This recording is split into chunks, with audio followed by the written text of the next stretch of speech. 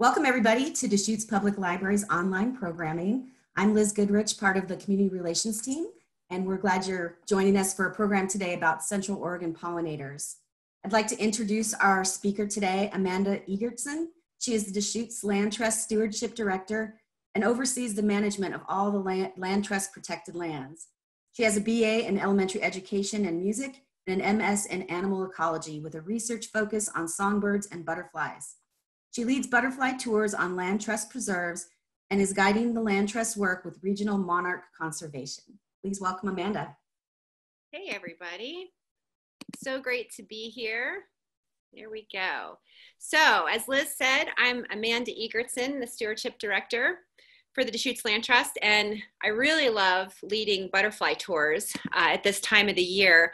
Here I am with my kiddos out in one of my favorite places to butterfly, the Land Trust Metolius Preserve. But since we can't be out in the large groups leading tours this year, I really appreciate everybody's willingness to come inside, look at some pretty pictures of butterflies, and learn a little bit about their behaviors and the families that we have, and a little bit about the Land Trust. So before we get started, just a quick intro to the Land Trust. We're a local nonprofit here in Central Oregon. We conserve land for scenic views, wildlife, and local communities. We are celebrating our 25th year anniversary this year, which is really exciting, and to date have conserved over 12,000 acres here in Central Oregon. And as I said, I love to engage with folks out on our land. I look forward to being able to do that, hopefully next spring. But in the meantime, I'm going to share with you first a little bit about how a butterfly becomes a butterfly, and then I'll introduce you to the 5 families of butterflies we have here in Central Oregon. We'll touch on some fun butterfly facts and then wrap it up with things that you can do at home to help butterflies and other native pollinator species. First of all, I always like to get people to think about how many butterflies they have seen in this area. I love to ask the question, how many butterfly species do you think we have here in Central Oregon? And most people typically say somewhere between 25 and 75. And if you think about the incredible diversity of habitats that we have here in Central Oregon, everything from the desert badlands and the tiny dwarf monkey flowers out there to the high cascades when you're hiking along the streams and the lakes up in the mountains to the Metolius River, there is just tremendous diversity. We are really lucky here, I think. And reflecting that diversity is the whole group of butterfly species that we have. Actually, about 130 different butterflies here. So we are definitely lucky. This is the place to get into butterflying if you're interested in that, which you must be because you're watching. So first of all, the butterfly life cycle. How does a butterfly become a butterfly? I'm going to be using a monarch to illustrate how a butterfly becomes a butterfly, but this holds true for every species of butterfly. They obviously, they might have little variations in how they do it. They obviously look different. Their eggs look different. How they lay their eggs, where they position them on leaves might be different, but they all have to go through this process. So the very first thing that happens is a female adult will lay her egg on something called a host plant. And every butterfly species has a host plant. Some of them have several host plants. Maybe they're willing to lay their eggs on maybe 3 or 4 different species of plants, but the monarch is very specific to only milkweed.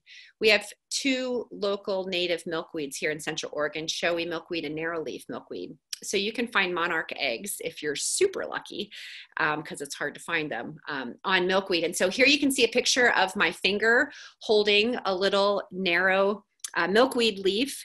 And that finger I kept in there for scale. And you can see how teeny tiny the monarch egg is. And then there's a zoom. I actually put my iPhone up to a microscope and took the picture of the monarch egg. And that black dot you see in the egg is actually the head of the caterpillar about to come out of the egg. So once it comes out of the egg, you can see on the left-hand side, there's an itty bitty little caterpillar.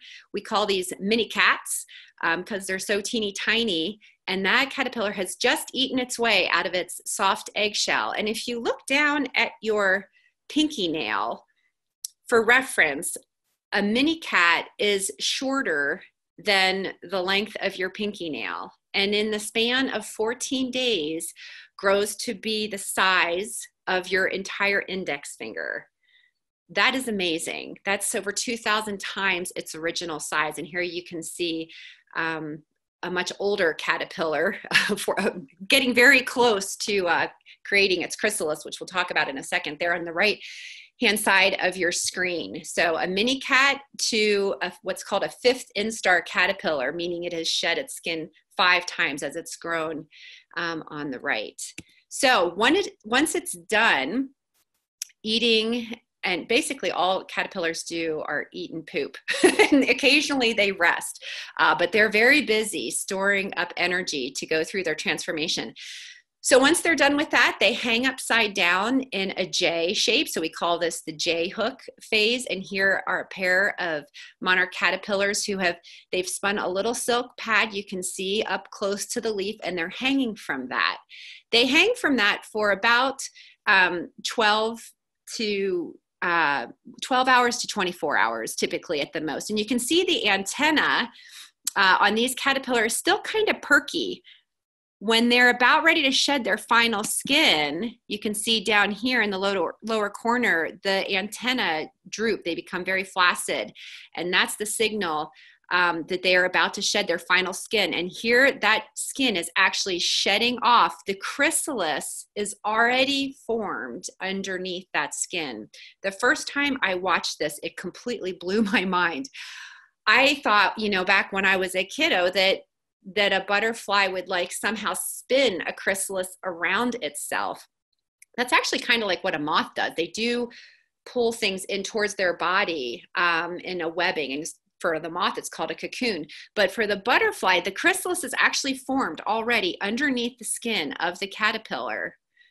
And then within about another 24 hours, that chrysalis turns this just incredible smooth jade color and texture. It has these gold flecks on it. It has this beautiful black and gold rim up here, which becomes very important when the butterfly closes. I'll show you what they do with this part right here.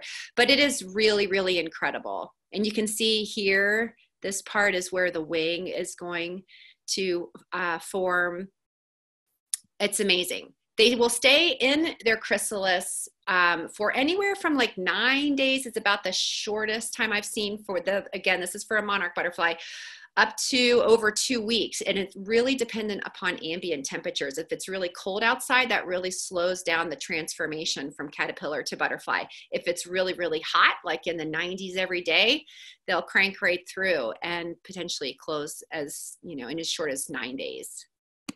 Once the butterfly is ready to eclose, that means come out of its chrysalis, the chrysalis goes from being that beautiful jade green to being completely translucent, and you can actually see the wing of the butterfly.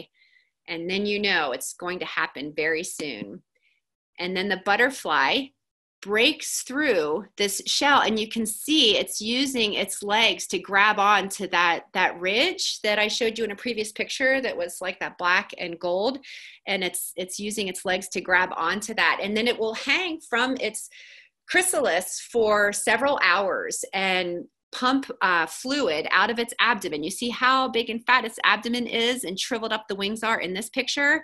It goes from having a big chunky abdomen and shriveled up wings to having glorious long wings and a very skinny abdomen, which you can't see in this photo because it's pulsing its abdomen, pumping body fluids into its wings, and then those dry and harden and prepare it for flight.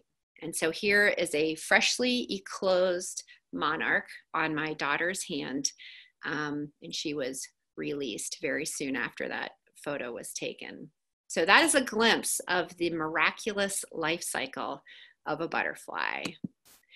Now let's move on and talk about the butterfly families we have here in Oregon.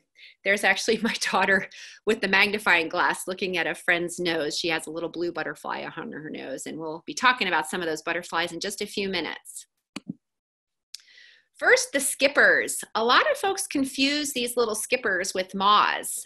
They have a small, stout body compared to a lot of the other butterfly species that you're going to be looking at. But these are actually butterflies, and these are 3 fairly common ones.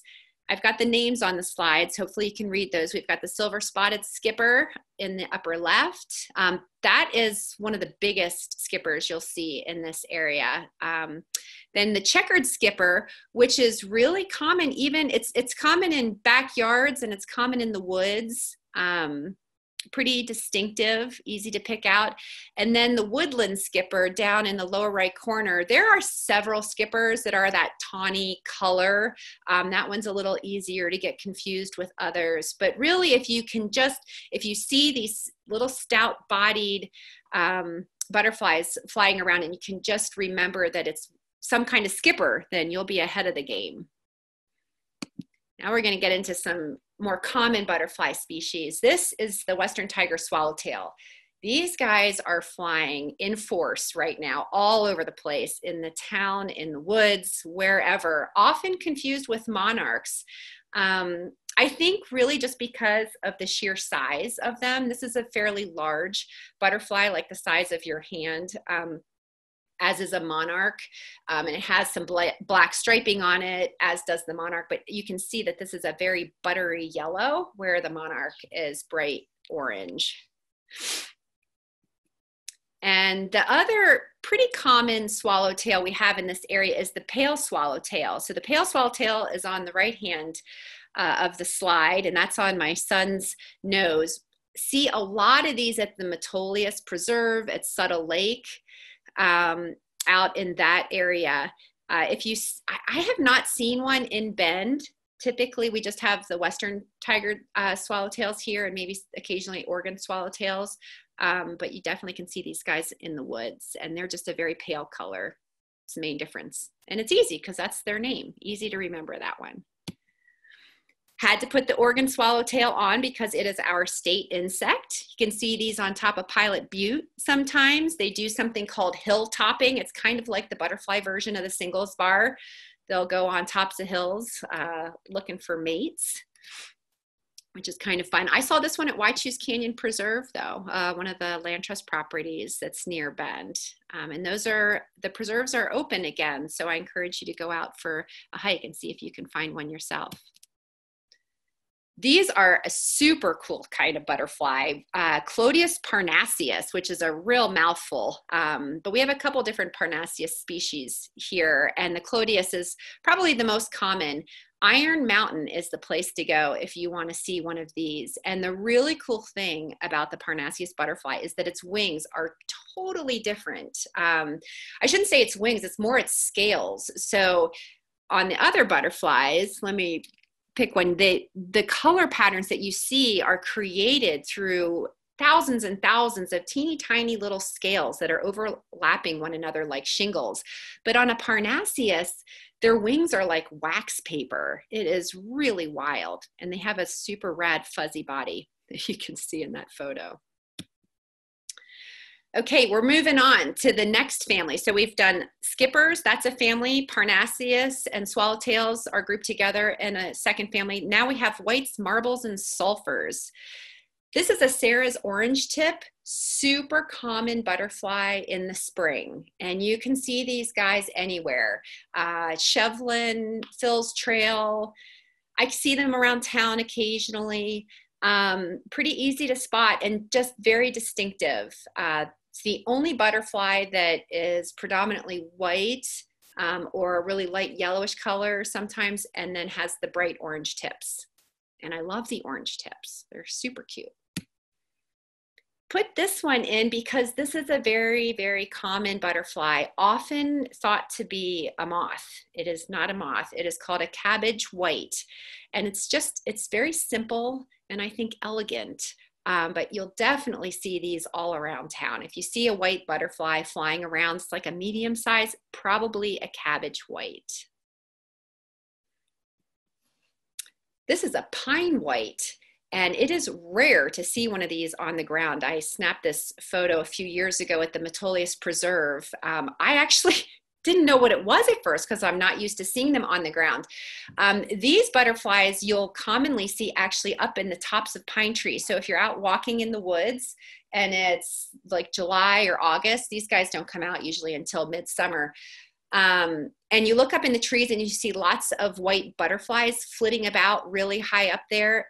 They are likely pine whites. And the reason why they often hang out up there is because they lay their eggs on pine needles. Their caterpillars eat pine needles. And the sulfurs, I adore the sulfurs. The sulfurs are pretty tricky to tell apart.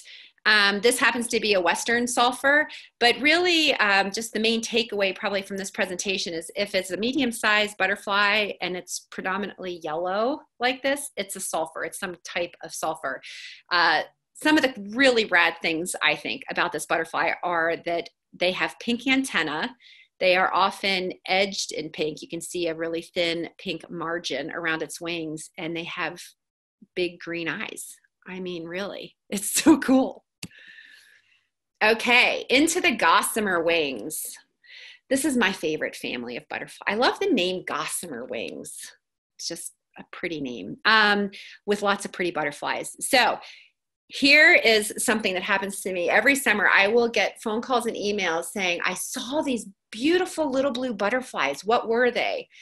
The trick with the little blues is that they all look really pretty darn similar on top, just this incredible vivid blue. These are the males. The females tend to be more of a, like a slate gray to muted blue color, but the males are just this incredible, striking, vivid blue on top.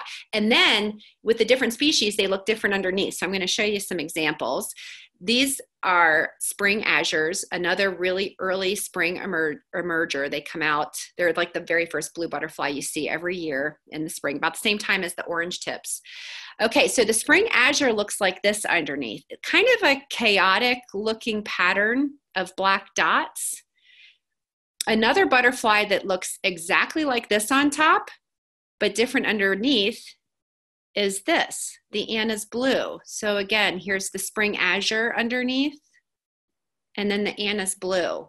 Really different pattern.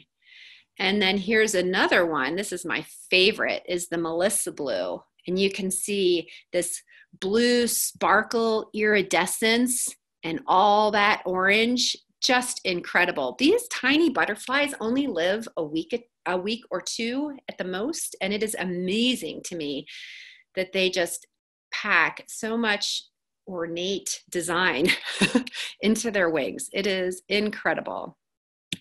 Okay, other members of the gossamer wing family include the cedar hairstreak. This is a really easy one to spot. If you go for a hike at Deschutes Canyon Preserve or sometimes around your neighborhood, you can see these at Shevlin Park.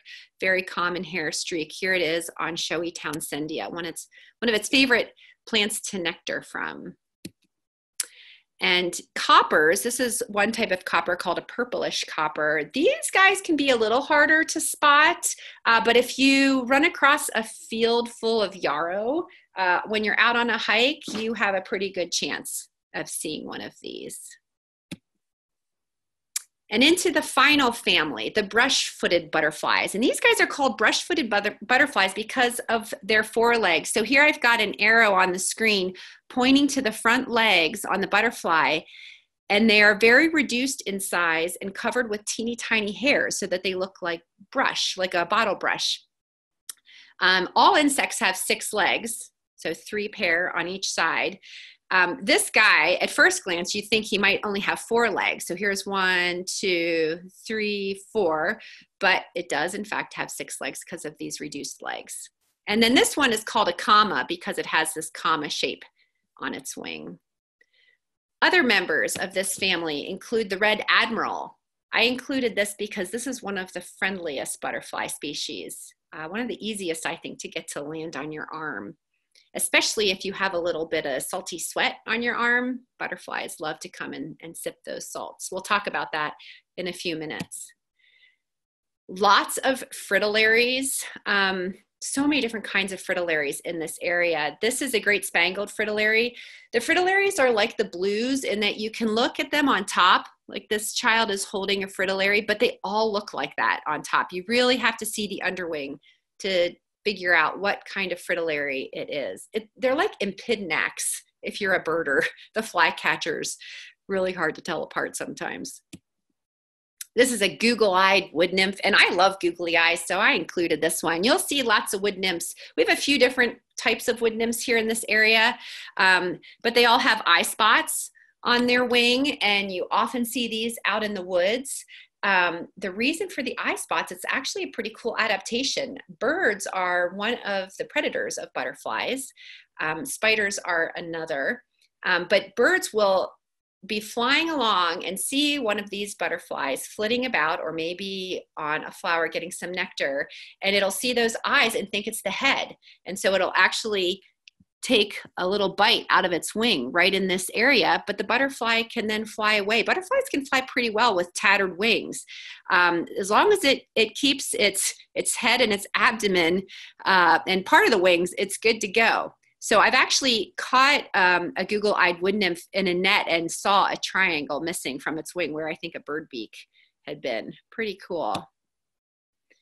Okay, I am guessing everybody has seen California tortoiseshells. This is another one I get phone calls about, that there are like thousands and thousands of monarchs clustering either on a trail or on a mountain pass.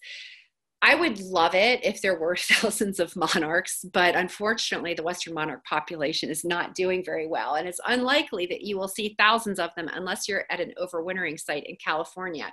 If you see even thousands or maybe hundreds or even tens of orangish brown butterflies gathered, those are California tortoiseshells. Often see them on the trail. They will be sipping salts and minerals from damp soil. And these guys go through population cycles. And so for several years, you'll see tons and tons, and then we'll go a few years and we won't see as many. It's just part of their natural cycle. I had to include this one because I just think it's a joyous picture. But the other cool thing is that this is a great Arctic butterfly, another common one out in the Metolius area, out in the woods. You can tell I spend a lot of my time butterflying out there because I'm always referencing it. But the cool thing about the Arctics is you only see them on even years. So it's 2020. That means the Arctics are out, and they'll be flying all June, July, and August. It takes them 2 full years to go through the life cycle that we talked about earlier. They pause at 2 different times as a caterpillar and overwinter, and then they finally come out. Pretty neat. Here is a mourning cloak. My son took this picture. I think it's amazing. So I have to brag for a second about that. But this is a mourning cloak, and these are really, this is another kind of cool story. If you see a butterfly in the winter, like on a unseasonably warm day, let's say it's, gets up into the 50s, and the sun is really shining and everybody wants to just be outside, walk around without a jacket on for a little bit, you will sometimes see these mourning cloaks flying around on those days, as well as California tortoiseshells. And the reason for that is that they overwinter as adults. So all butterflies have different overwintering strategies.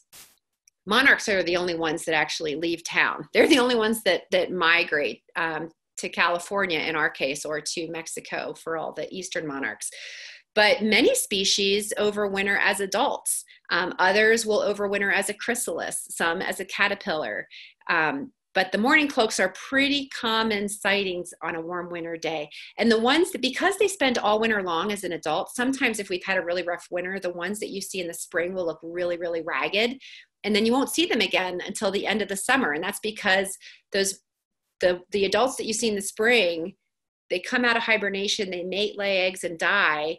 And then it'll take them the full summer to go through their life cycle. And then they eclose at the end of it, and you'll see really beautiful fresh mourning cloaks at the end of the summer. And then the other member of the family that of course I have to mention is the beautiful monarch. Then briefly, just wanted to touch on how to tell the difference between a monarch and a monarch and a moth. No, what I really want to do is tell you the difference between a butterfly and a moth. And the main thing to key into is their antenna. So the big arrows on the screen are pointing to the 2 different kinds of antenna. All butterflies have a long, slender antenna, and then they have this little club. It's often called a club on the top, or some people call it a ball, some people call it just a little swollen part. But you see how it's like it goes out nice and thin, and then boop, little bit of a hook, and it's a little bit thicker right there. Moths, the males will often have these long feathery antennae, and they have the feathery or the fern-like antenna because that increases the surface area and makes them more receptive to the female's pheromones. The female moths will often just have one long thin strand without all the feathery stuff going on. The other thing that I wanted to touch on is the fact that moths are not all boring, and they don't all fly at night. Here is a prime example. This is an elegant day moth.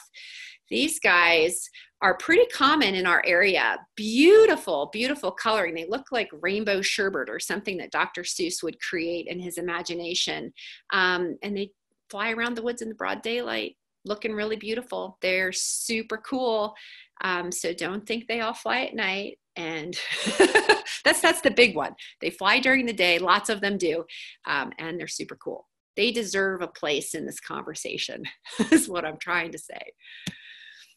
All right, moving on to the butterfly fun facts. So this arrow is pointing at the antenna, not because they're striped and totally rad looking, although they are, but because butterflies can actually smell with their antenna. And they taste with their feet, which is a good deal if you spend a lot of your time walking around on flowers. They have a proboscis. These guys actually carry around their own drinking straw, and that is what they stick down into a flower to suck up the nectar. And so here that arrow is pointing to the proboscis, which is coming out. It's the mouth part coming out of the head and going down into the flower. When they're not using it, they just roll it up and carry it around. They're solar powered, so that's why you only see them flying around on warm days. When it is cold or rainy or windy, they typically have to go and find shelter somewhere. So they warm up their flight muscles and then they can fly. The other neat thing is that, and we've touched on this a little bit, but you will also see them doing something we call puddling, a puddling behavior. Basically, that's when they collect on the ground in a large group that kind of looks like a puddle, and they sip salts and minerals from the damp soil. They can't get everything they need from flowers, so that's why you often see congregations of them. Here's a group of pale swallowtails as well as a checker spot. Here's a checker spot over here. So what can you do to help? I think the most important thing to know is that no matter how much space you have at home, whether you live in a small apartment or a big house and you have tons of acres, it doesn't matter. Everybody can make a difference. If you want to make a difference for butterflies and other important pollinators like bees, you can just plant some flowers. And it can be as small as one container pot on a windowsill, as long as the window's open, or a balcony. You know, to a whole garden. It doesn't matter. It all makes a difference. Important things to consider are bloom times.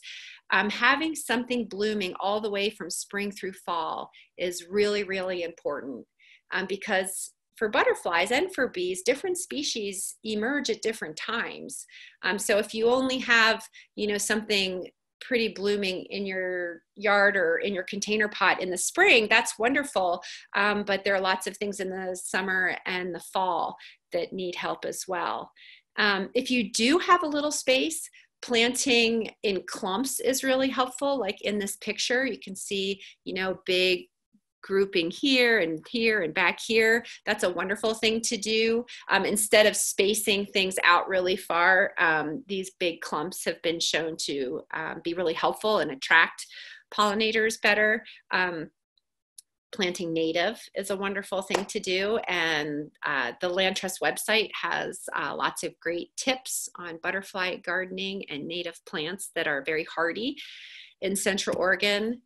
Including milkweed is a wonderful thing. I actually just snapped this photo yesterday evening because I love that a bee was visiting my showy milkweed. Milkweed is not just for monarchs, it's also for other pollinator species, and the bees love it. Other butterfly species love it. We talked about how particular butterflies are when it comes to laying their eggs on very specific host plants, but when they become adults, they tend to be much more generalists and will nectar from a wider variety of things. So this is showy milkweed. The Land Trust gives away free showy milkweed seed. If anybody is interested, you can check out our website and get some sent to you. Narrowleaf milkweed is another great native in our area. And just, I love this slide because it just shows the diversity of native plants, the diversity of pollinators, and a really important reminder, the other really important thing I want to say about planting your own garden or having container pots is to make sure that the plants you put in the ground have not been treated with neonicotinoids. That is a really nasty class of chemicals that is systemic. And so when it's applied to a plant, and that can happen before it even gets to the plant nursery where you're buying it, it becomes systemic, meaning it gets into the tissue and it expresses itself through nectar and pollen and of course in the leaves. And so if a caterpillar munches on the leaf or a bee comes to collect some pollen or a butterfly stops by to nectar, if it has enough of the neonicotinoids in it, it can kill the adults. If it doesn't kill them, it can greatly impair them in other ways.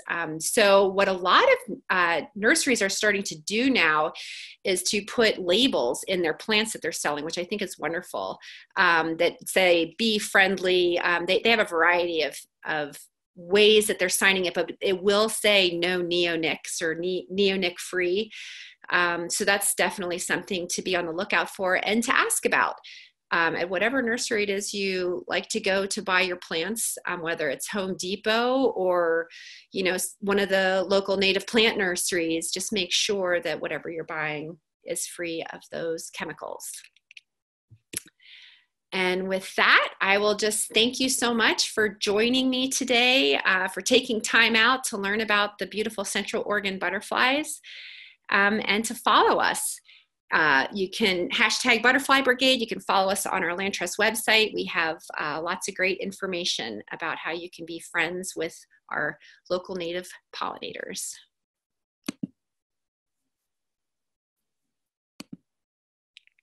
Amanda, that was great. So many beautiful butterflies. And I was just looking out my window here and there was one flitting around. I was like, oh, it's white. I'm going to ask Amanda. So I just have a couple of questions that came up for me during your presentation. How many eggs does a female butterfly lay at a time? Great question. I don't know the answer for every butterfly species, but I can tell you for monarchs, it's typically between 300 to 400 eggs. But last year we had this crazy record-breaking egg-laying machine in Brookings, Oregon, and she laid 588 eggs. And do they lay them all at one time, or is it over a course of days? Or? It's over a course of time, and monarchs will lay their eggs singly. You know, some, like the elegant day moth that I showed a slide of, they will lay their eggs in clumps, you know, in like clusters, I'll say. But monarchs and many other butterfly species will lay them singly. They'll lay them like, you know, several on one plant, but not in tight clusters. But yeah, for the monarch, it's typically 300 to 400 eggs. And how long does it take for a monarch to become an adult female? About 30 days. That? Yeah, so it's about 5 days as an egg, about, you know, 2 weeks as a caterpillar, another, you know, week and a half to 2 as a chrysalis before it closes. So and for most butterfly species, if they go through egg to adult with no diapause, no rest, where like they're not overwintering or something in a, you know, and stalling out, it's typically about 30 days. All right. So I want to tell you that it blew my mind to realize that the chrysalis was on the inside. Crazy. That's not what that's not what I thought. And that beautiful green, that's just so gorgeous. Yeah, so, it's mind-blowing for sure to see that happen, to see that skin break open and that chrysalis right there. I'm like, whoa. Yeah. And so my last question is about the neonicotinoids.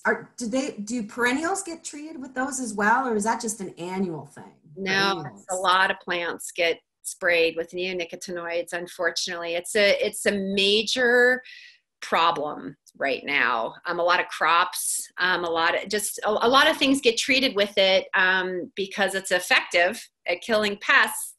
But the problem is that there are always problems with chemicals, right? But with this one in particular, it has a long residual life, so it stays in the soil for a long time.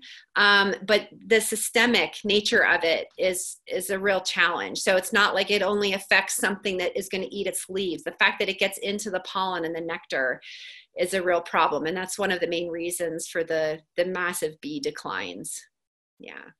Yeah, well, thank you. I think people need to be aware of that and keep their eyes out for plants that are grown without that pesticide. Yeah. And also, I'm going to go on to the website today and get some showy milkweed seed. Yay! So, Amanda, really, thank you. What a beautiful, beautiful presentation. And it's, hopefully going to inspire some people to go out and do some butterflying on their own. I hope so. Thank you so much. I appreciate it. Thank you.